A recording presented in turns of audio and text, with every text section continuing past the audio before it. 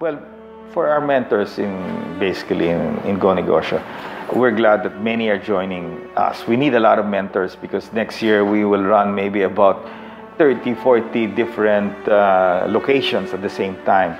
So there's nothing wrong in sharing, and sometimes when you share your success, you inspire people. And you got rewarded not only when you see somebody change his life. I've seen somebody like this guy in Iloilo. We all know him today because he's pretty popular among Inasal in Japsia. When we met him, awarded him, he only had 40 stores. We gave him the inspiration that he was a Go Negosyo awardee. We guided him through. He became part of the group.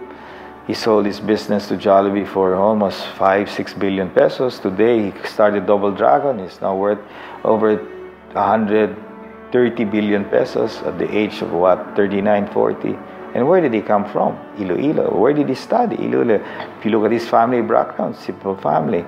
So if somebody out there can make it, it's a testament that many out there in the provinces do have a chance. So I always tell this story. I've seen many other entrepreneurs out there from really nothing, simple education. And some of them, they haven't even finished college. But why can they succeed? Because they have the right character, they have the right mindset. Now, we're telling you, stand up against your own fear that you can't be successful. You can be successful if you really want it. From the very past of when we started, we had summits, Women's Summit, Youth Summit, and all of that. We had caravans, all of that. But more than that, I look at basically the Go Negosyo entrepreneurs. Everybody has a great story to tell, and every story is inspiring. So, you know, in a way, you look at all of them, and they are my inspiration. Different business models, different story of how that person made it up the ladder. You know, it's all of them that have really inspired.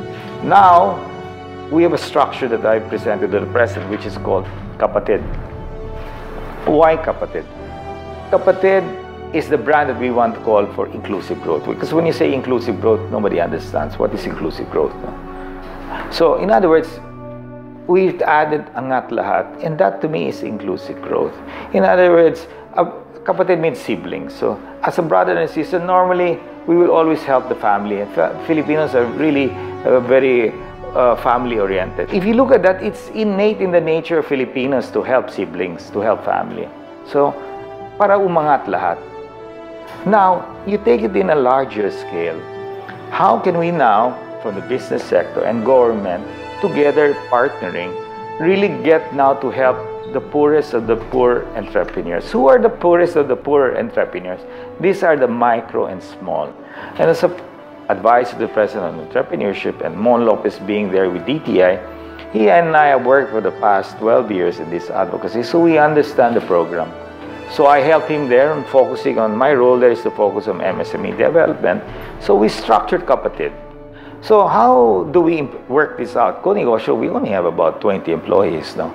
So we're going to use the entire DTI organization because they are the enablers. This is really their job. Now that Mon and I are helping this government, I think it's going to go much, much higher because we have the pulse of the entrepreneurs, the pulse of everybody in government. So we'll be able to integrate it and act immediately and try. In the end of the day, the more people that believe in the Philippines, that this country is going to be great despite all of the noise, it will happen.